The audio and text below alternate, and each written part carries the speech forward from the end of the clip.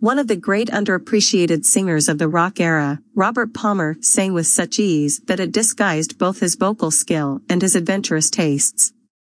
Deeply rooted in soul, he pivoted to a variety of sounds throughout his career, often operating at the vanguard of fashion or perhaps right on the edge of the mainstream. The latter designation suited the albums he made in the mid-70s, when he played New Orleans funk with the assistance of the Meters, then dabbled with reggae. Palmer's career started to come into focus with the breezy island sounds of Every Kind of People gave him his first American hit, while the pounding arena rock of Bad Case of Loving You, Doctor, gave him his second. After a sojourn into new wave on Clues, Palmer joined John Taylor and Andy Taylor in their Duran Duran offshoot The Power Station, an allegiance that brought him back to the top 10 and opened the door for his 1986 blockbuster Riptide and its accompanying smash single, Addicted to Love. Thanks to his stylish, winking videos, the besooted singer was backed by a band of supermodels. Palmer became a superstar on MTV, and he stayed there into the early 90s, when the tastes of the network and the singer diverged. During the last decade of his life, he targeted an older audience while taking the time to push himself into fresh musical territory, whether it was the old-fashioned pop of Ridin' High or the contemporary blues of his final album, Drive. The son of a civil servant in Britain's Royal Navy, Robert Palmer was born in Batley, West Yorkshire, on January 19, 1949, and largely raised in Malta, where his father was stationed. By the time his family returned to England when he was 12, they moved to Scarborough, a seaside resort town on the Yorkshire coast. He already had developed an interest in music, falling under the spell of Otis Redding in particular.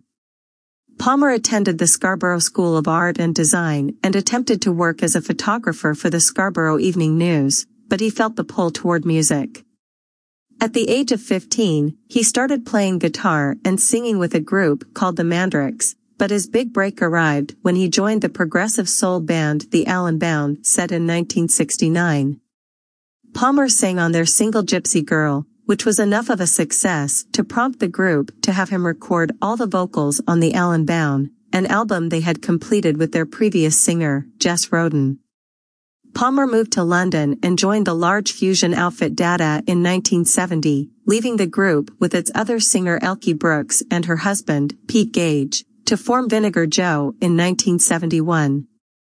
With Palmer and Brooks splitting vocal duties, Vinegar Joe signed to Island Records, where they released 3 albums, Vinegar Joe and Rock and Roll Gypsies, both arriving in 1972, with Six Star General following in 1973, before splitting.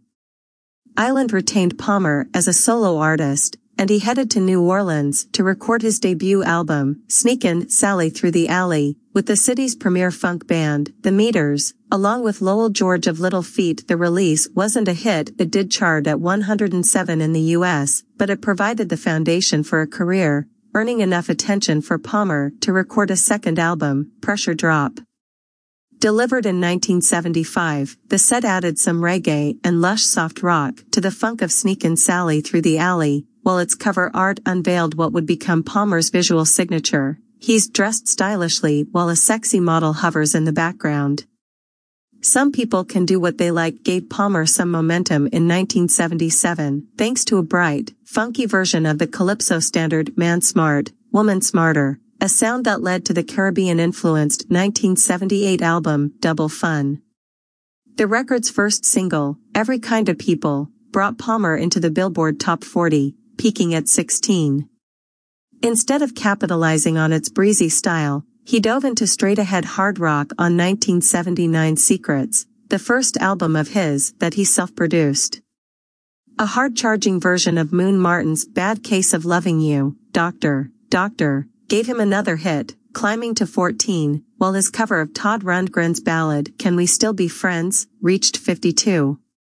Palmer took another left turn with 1980's Clues, an album steeped in the synth-heavy textures of new wave that featured contributions by synth-pop pioneer Gary Newman and Talking Heads drummer Chris Frantz.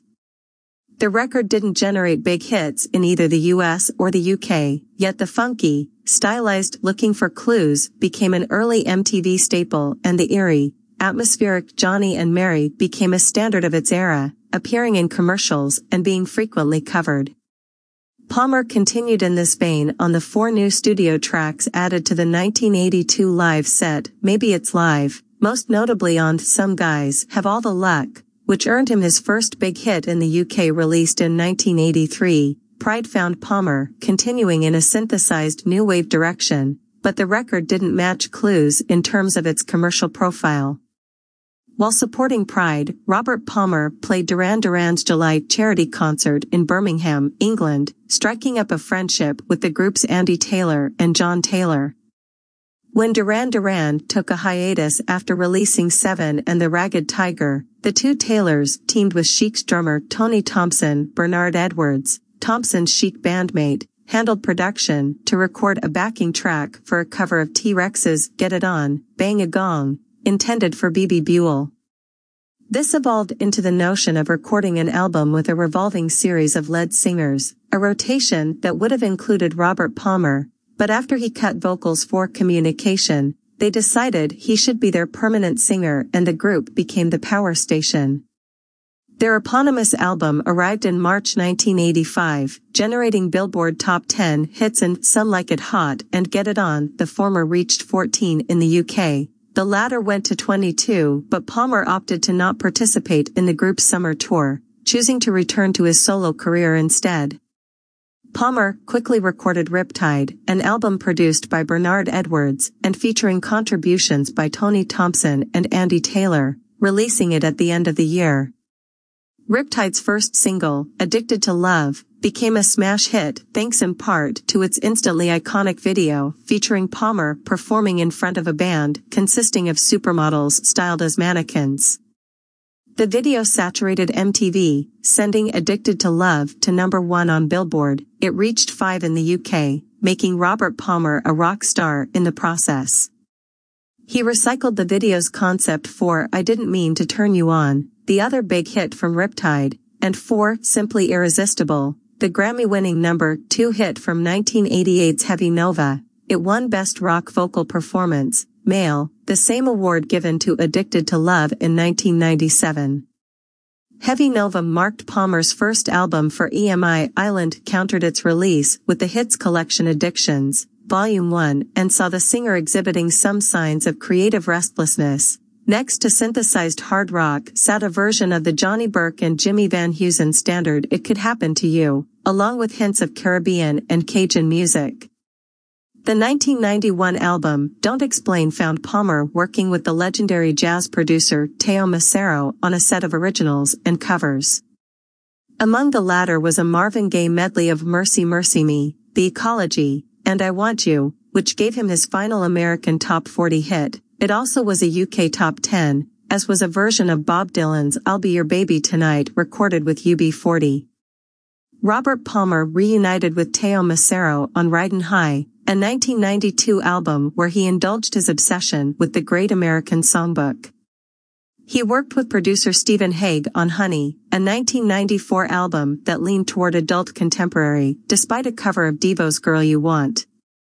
The following year, Palmer participated in a Power Station reunion that turned out to be ill-fated. John Taylor left during the recording of Livin' in Fear and his replacement Bernard Edwards died from pneumonia shortly after its release. Palmer returned to his love of R&B for 1999's aptly titled Rhythm and Blues, thereby setting him on the path that led to 2003's Drive, a record that was dominated by the blues. A few months after its May release, Robert Palmer died of a heart attack in a Parisian hotel room. He was in town recording a television special called My Kind of People. He was 54 years old.